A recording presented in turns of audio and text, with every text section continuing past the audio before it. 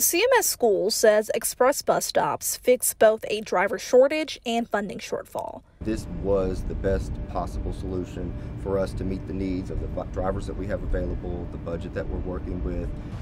Adam Johnson, the CMS Executive Director of Transportation, took us on a ride to show us how long it would take to get from one express stop to a magnet school. In lunch hour traffic, it took about 14 minutes. Johnson said it will be a longer trip once the school year starts. But what's a solution for CMS is a problem for thousands of parents. I've heard from some families that said, we do have to go back to our home school.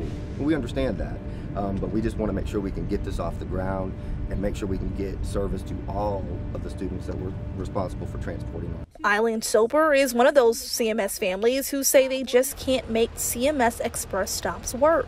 I'm a single parent. I work full-time.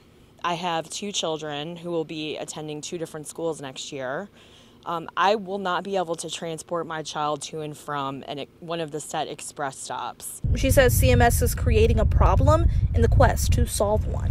So what you're going to be doing with these magnet programs is creating segregation academies. And I called them segregation academies because the people who will be able to send their children there are either able to drive their children to and from a bus stop, meaning they may have a stay-at-home parent or a parent with enough flexibility with their work schedule that they can provide that service, or they're going to be able to pay someone to take their children to and from school. She also says it places unreasonable burdens on working parents, and it may affect the diversity of the magnet schools. It's a county-wide magnet.